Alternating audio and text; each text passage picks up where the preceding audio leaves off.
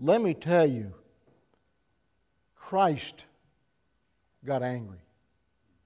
Christ got angry. We look in the Scripture when Christ was in the temple and there was a man with a shriveled hand. And Christ went ahead and healed the man with the shriveled hand. And then he asked the Jews, this is in Mark 3, 1 through 5, which is lawful on the Sabbath, to do good or evil, to save life or kill? And they didn't respond.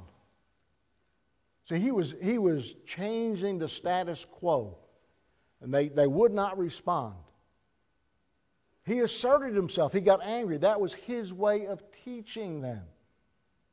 You see, he couldn't just say it's okay to do this. He had to assert himself. He had to assert himself. We find many instances in the Bible where Christ asserted himself, where he got angry.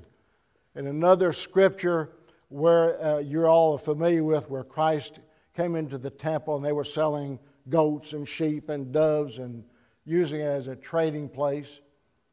What did Christ do? He made a whip. It doesn't say he whipped the people, but he ran them all out. He was angry. He asserted himself. And that is okay for you and me to do that, to assert ourselves.